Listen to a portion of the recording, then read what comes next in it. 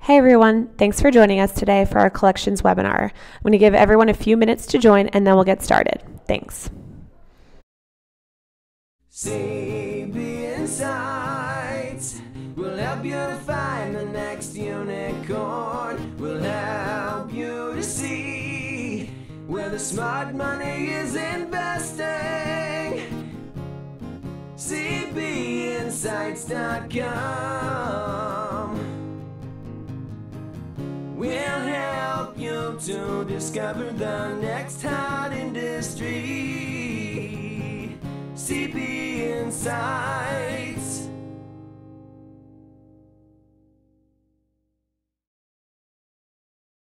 Hey everybody, this is Anand from CB Insights. Thank you so much for making the time today. What we're going to talk about is a new capability we've just launched called Collections. So I tend to get excited about all of the new product things we roll out. I will say that this is probably one of the capabilities that we are launching that I am most excited about, especially because just in the first few weeks after its launch with a handful of clients, it has been kind of getting adopted at a rate we've not seen before. So that's always nice to see. What you can think of Collections as a CRM for your biggest ideas, or we've heard other people call it a CRM for innovation. So that's kind of the big sort of idea behind it, and we'll walk through exactly what that means. My name is Anand again. I'm one of the co-founders and CEO of CB Insights. I think the key sort of piece of information on this page is my email. So I definitely want to hear from you if you have questions, if you have feedback, if we're not able to address any of the questions at the end of this briefing or this webinar, feel free to drop me a line. So I think that's the most important thing on this slide. So let me jump to what is Collections and actually why we built it to start. So over the last year, over the last 6 months, I should say, I've talked to over 80 of our customers. So it's something that when we were in our early days, I used to do very regularly, and as we've gotten bigger and grown fairly significantly, I kind of just lost touch with a little bit, and I didn't like that, and so I got back to my roots a little bit and started talking to customers, and we received some very consistent feedback, and the one most consistent piece of feedback we received was as follows, which was, we love your research, we wish you could integrate it into the CB Insights platform. So really good piece of feedback. We weren't sure how to solve it, but since we heard it so much, we knew that it was something we had to solve. And so that's what Collections does, and I'll explain to you what that looks like in a second. The other thing that these conversations ended up unearthing was a pretty archaic medieval process that our clients used to communicate about these big ideas. So whether you were a VC or corporate strategy or corporate innovation or the CIO team or a biz dev team, generally that collaboration around these big ideas and discussion of them happened in an incredibly ad hoc, unstructured, messy way. And so I'm going to use a story to illustrate what that looks like. Common problem, right? We get Sandy, who's the boss, going to Alex, the analyst, and wants to map the AI startup ecosystem. So she very reasonably asks what AI companies might be interesting partners for us, and Alex, as a good analyst, says he is on it. What basically we learned when talking to customers was the process basically after this was messy, to put it nicely. So what Alex would do is he would head to CB Insights, he would look for companies, he'd create a list.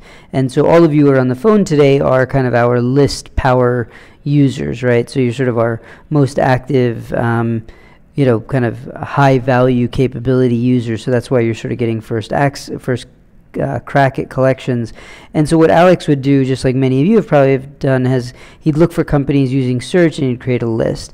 And that's when the fun would begin, right? So Alex would then email this list to a bunch of colleagues asking for feedback on these AI companies. And sometimes that feedback would come in the Excel document. So we've seen some crazy Excel documents from our clients that have actually become collaboration tools. So our data is in, let's say, columns A through G, and then in columns, I, J, K, there's comments going back and forth between people. So people are using Excel in ways that it was really never intended to be used. Some of that feedback comes via email. Hey, Alex, could you add this company? Hey, Alex, I think you are missing this sort of theme within AI. And then, of course, people were pointing out companies that should be in this sort of landscape that Alex had created. So you had all of this feedback coming to Alex in all these disparate ways, in all these different mediums that he had to deal with. And then Alex updates it and sends it around again, and voila, that beautiful feedback cycle happened again. So we saw this again and again with clients. And then oftentimes the first canvas that a client would work in would be Excel.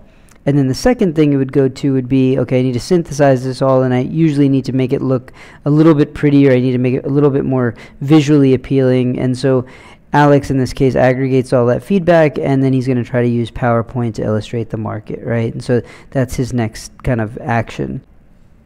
And he sends a PowerPoint, and that entire communication mess that I just chatted about starts again, and now the commentary is coming back in PowerPoint and email and Slack and any disparate number of ways, meetings, etc.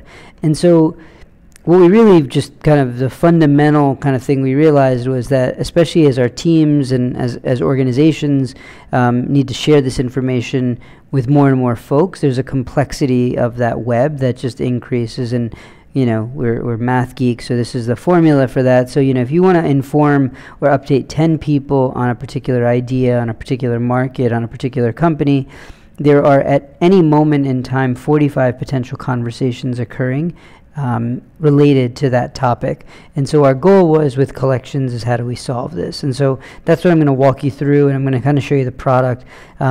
Again, sort of collections, we think of it as a CRM for your biggest ideas. And I'm going to hop from now this PowerPoint into the actual product. So this is actually already launched. It is going to be available to you right after you get off this call. So you'll have access to it. So I'm just going to jump over. Give me 1 second. Okay, so here we go. So now what we're looking at is in CB Insights, there's a new tab called Collections that you'll have access to, and this is a collection, right? And so in this particular case, I'm going to illustrate the artificial intelligence market. So this was the directive that Alex was given and the example that I'd started with.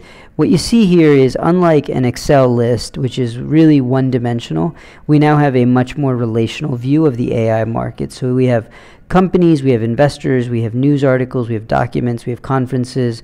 We can even add other things like discussion and Q&A if we want to. So, is AI going to be most disruptive to trading? And I can go ahead and ask that question and start a discussion with my team on that particular topic.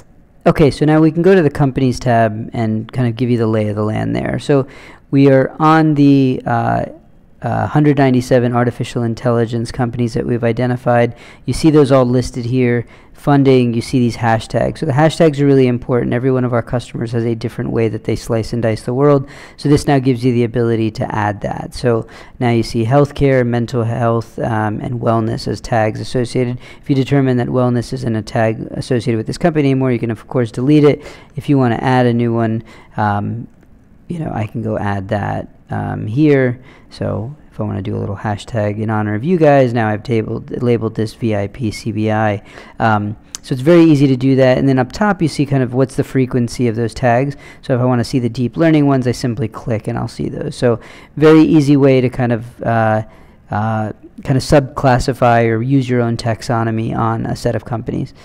The other thing that you can do, of course, is go into a company profile and comment on it. So I kind of talked about discussion earlier. This is where you would do that. So, we have Acuity Trading here, and let's say that I want to share it with a colleague, and I just write in a comment.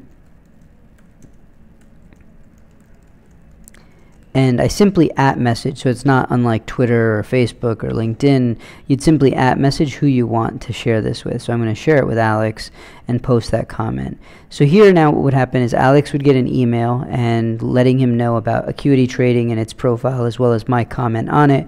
And what he would then be able to do is he doesn't have to come back to the CB Insights platform to respond. All he has to do is email his response in email a response rather to the email he received from me with my initial comment, and it would automatically be threaded here. So the idea here is, one, if you're on the road, you simply just do what you do normally, respond to the email, and it all gets threaded here. And then as a result, all of our conversation about Acuity trading is all happening in one place. So that's the collaboration kind of commenting capability, which is really important. You're going to have the ability to comment on every type of item within a collection. So we think of companies, investors, news, documents, etc. as different item types within a collection, and so all of them are things that you can comment on. So if you want to comment on news, you're also able to do that. So if I go here and I want to go into this article, I can go ahead and comment similarly to how I did it on Acuity. The other big thing that I think is probably the most powerful capability of this is this idea of membership in a collection. And so what you're seeing here is you obviously can invite members of your team to the collection, and so that you can invite your whole team, you can invite specific folks, as I've done below, which you can see here. But the real sort of difference for us here is the idea of guests. So now what you can do is you can invite a guest to this collection. A guest could be somebody from a business unit that you're partnering with. It could be a founder of a company that you're investing in or talking to or have already invested in. It could be a professor at Stanford that you want insight about the AI space from. So there's no restriction on who you invite as a guest. There is no requirement that they be a customer of CB Insights. So they will have access to the collection unfettered if you invite them, and you can always revoke access as well. What they will not have access to is the ability to search and do all the other things on CBI that you guys probably do, but they will have access to everything in this collection, and it's a great way to basically engage with other partners, investments, etc., that you want to involve in your discussions. So when I go here, you can see, again, documents, you can see conferences, what are the events going on, and then you see the discussion in Q&A. A few important things here in addition. One is over to the right, this button called Clone a Collection, or Clone Collection. So what the point of this is I have an artificial intelligence market collection I've built for, let's say, one business unit or one company, and I want to share essentially that same collection with somebody else, but I don't want that person to see all the comments that myself and that other partner or partners that I've invited have left. So what you do is you can clone the collection, and what that will enable you to do is basically copy over all the items and strip out all of the commentary. So you can, if you get similar requests from business units frequently, essentially do the work once and then continue to update them over time.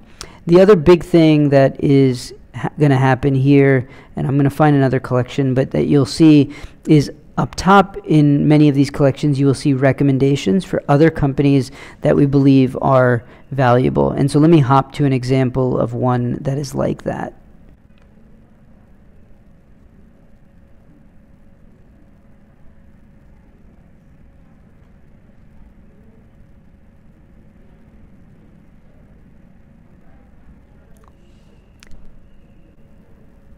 Okay, so here is another example of a collection where we're now recommending companies. So this was also a challenge that happened regularly, which was I build a set of companies, a collection, and then in 2 months there's a bunch of new companies that have come up that I should know about, but it's really a pain for me to try to update it, and so I end up kind of recreating the wheel all the time. What we then do is we programmatically try to recommend companies that we believe are similar to companies that are already in your collection, so that way you can simply upvote or downvote, and then those that you upvote get added to your collection, and then we learn over time what your preferences are and hopefully make those recommendations even better. So we're going to be recommending companies to you, we're going to be recommending investors, and we're going to be recommending news articles to you that we think are relevant. So the idea again is you set up a collection once, then we do a lot of the heavy lifting, hopefully, on keeping you up to date on what's happening in that space.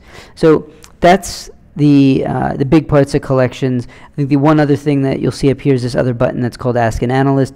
At certain subscription levels, so at the higher subscription levels, you will have access to this.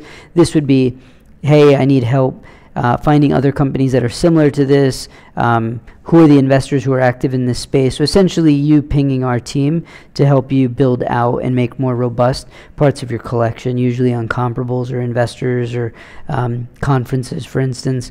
The goal here is that things that, if you've already sort of started to seed a collection, how do we help you get there faster in terms of getting it to a complete state? What Ask an Analyst is not good for is, hey guys, can you build me a 10-point PowerPoint presentation on trends in construction tech, right? That's not what Ask an Analyst is for. But hopefully that gives you a sense for where you can use it, and you should, for those who have access, use it within the collection. Okay, so I've shown you a collection. Now I'm going to show you is how do you build a collection. There's two ways to build a collection. The first is when you go to the Collections tab, you're going to see two types of collections. You're going to see what we call private collections. So these are visible only to you and your team, and the people you've given access to a collection to. So it could be people from your team or guests. And then if you scroll down a bit, you're going to see something called public collections. So back to my earlier point about the feedback we were receiving from our clients, which was, hey, can you guys tie the research to the platform a bit more? And so public collections are those that are built by our research team. And so the best kind of example is this one. We built this brick and mortar retail tech landscape, and so you see that here, and this is on the blog. What we then did was, and you'll see this now happening more and more and pretty regularly, is we took that market map and we built out a collection around it, right? So we basically took off all of these companies and added them to a collection, and then subsequently have added more. But now the idea being that you see all those companies and all those sub-classifications in that market map are now embodied or are now available as these hashtags. So the first way you're going to be able to do build a collection is to take what we call a public collection, and one kind of word of caution is don't comment in a public collection because everybody can see it. So what you're going to do is you're going to clone that collection. You're going to clone it, and by that action you're going to turn it private. At that point you can delete companies off of it, you can delete hashtags, you can really do anything you want. You can start adding new companies, etc. to it. So our goal is to kickstart you with some of these, that legwork that you do with the research that our team does. So that's method one. Take a collection of ours that's available in the public collection side and clone it. You're going to see a lot more collections that are created by our team coming in the next few weeks, and then on pretty regularly our goal is that every research brief we do would come with an accompanying collection. So that's method one. Method two is from search. So if you've built a private list, you can build a collection. I'm going to show you how.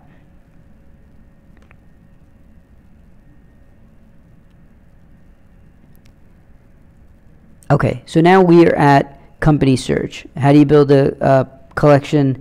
Pretty straightforward. I'm going to go here and just do a very simple search for companies, and I can add even more. I could add performance metrics, financing, etc. Again, just for the sake of illustration, I'm going to keep it quite broad and simple. And now what you're going to see here is we have 66 companies kind of engaged in some way in deep learning.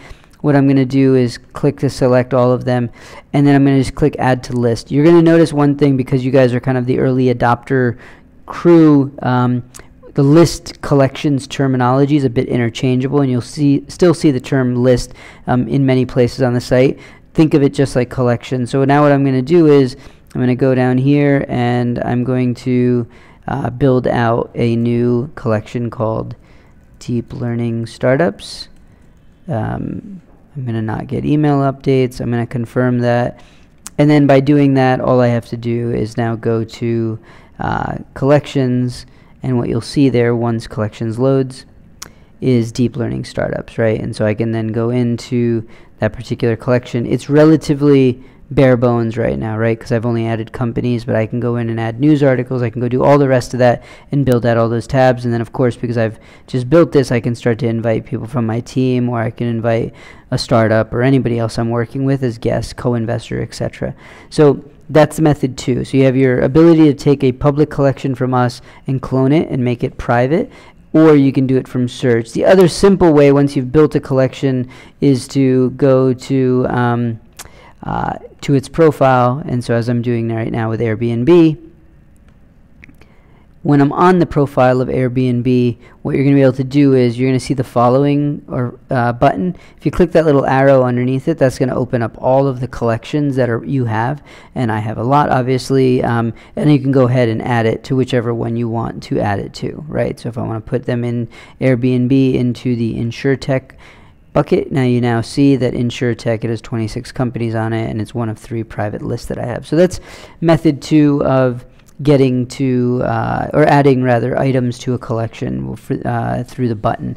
So we've kind of walked through the structure of a collection and then how to add to it.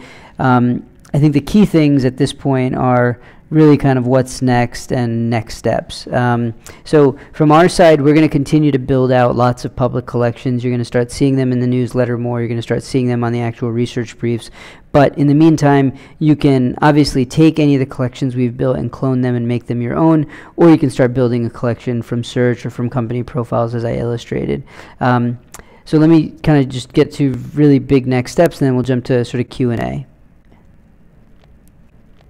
Okay. So next steps, we're going to turn on collections. As I mentioned, it should be live, if not already, within the next half hour. We're going to convert all your private lists to collections, so you may see quite a few collections up front. Right now, for latency reasons, the collections are limited to 1,500 companies. So just one thing to keep in mind. We're working on that, and we found that that's generally pretty good for folks. And then at that point, you can build your clone public collections. You can start commenting, adding in items, inviting others, etc. So that's kind of next steps.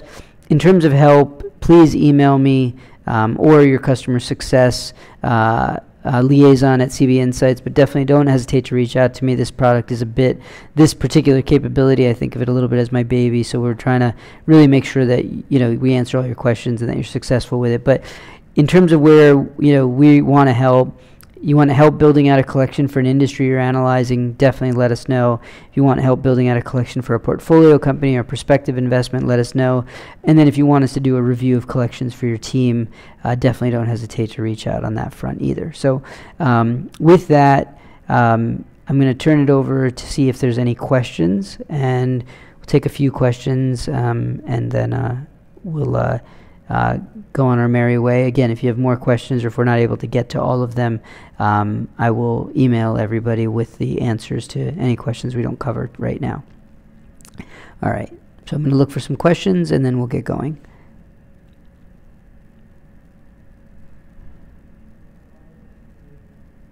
Okay, so the first question that I see coming through is, what are the limits on who you can invite to a collection? So I just want to go back to emphasizing that particular point, and let me go back to here. So what you see now is, let's go into artificial intelligence. There is no limit is really, I guess, the short answer, right? You can invite as many people you want from as many different organizations or within your organization as you'd like. And you can just do that from the members tab. So there is no limit. The only restriction we have on the guests that you invite is that they need to have a business email address. So you cannot invite Gmail, Yahoo, etc., etc. There's no limit. The only thing is they will only see the collection you've invited them to. They will not be able to use Ask an Analyst. They will not be able to clone the collection. They will not be able to, let's say, delete items from the collection, but they'll be able to do everything else: comment, view, etc., add to. And they will also not be able to do any of the searches up top. So they're going to be very restricted to that particular collection that you've given them access to. You can always revoke access as well, so just to keep that in mind. But hopefully that answers your question. Okay, next question. Beyond market mapping, are there any other use cases that you've already come across? So I think when we built the tool, we really thought market mapping would be one of the primary use cases. I will say the other use case that's happened pretty quickly, which we really like, is people are building collections around a particular startup and its competitors. And they're using that with their co-investors, they're using that with fellow board members, and then most often they're sharing it with the portfolio company themselves. So let me show you an example of one. So you can build a collection around Uber and its comparables.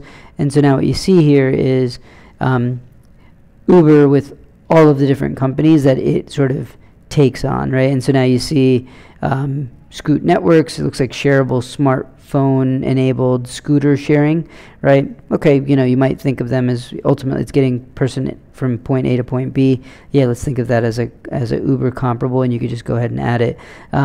But this is the other thing, and so what we'd see here is if I'm board member Bill Gurley at Benchmark and I'm on Uber's board, I can now go ahead and invite co-investors. I can go ahead and invite the founders. If a new chief revenue officer or head of sales comes on board, they no longer have to go elsewhere and sort through a myriad of emails they get forwarded to figure out what's going on. It's all in one place. The other kind of interesting sort of use case within a use case we've seen is when they build out a collection for a portfolio company, we've seen people start adding people to the people tab, often for the purposes of who are candidates that they might want to recruit, right? So in the case of Uber, we added the senior software engineer at a startup that might be relevant to them, and the chair in the vehicle automation group at Clemson University, which it looks like somebody at Uber might want to be talking to. So obviously this is a fictitious example. People are real, but this is obviously not what Uber is using or one of their investors are using.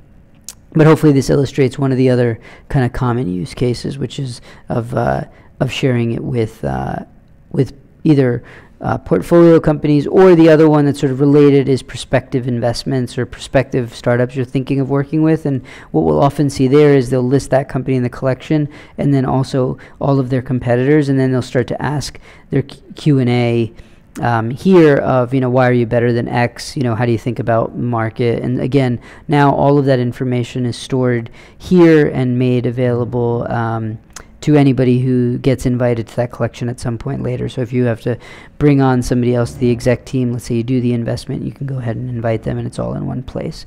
Let me see if there's any other questions. Okay, there's a question about pricing. So in terms of pricing, if you're on the right subscription level, which I believe is Insights or above at present, Collections is free to you. You can invite as many people as you want. You can build as many collections as you'd like. There is no cost for collections. We obviously, we're very interested in understanding your workflow and being part of that in a more in a more substantial way, and so we view collections as a way to do that. So so that's kind of the view on pricing at present.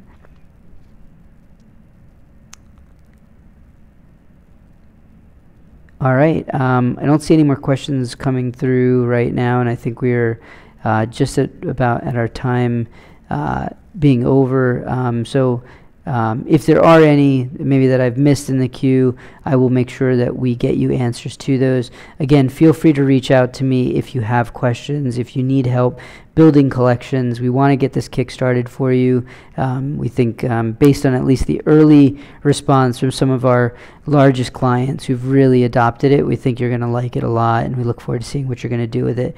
Thanks again for making the time, and I look forward to hearing from you. Talk to you soon. Bye.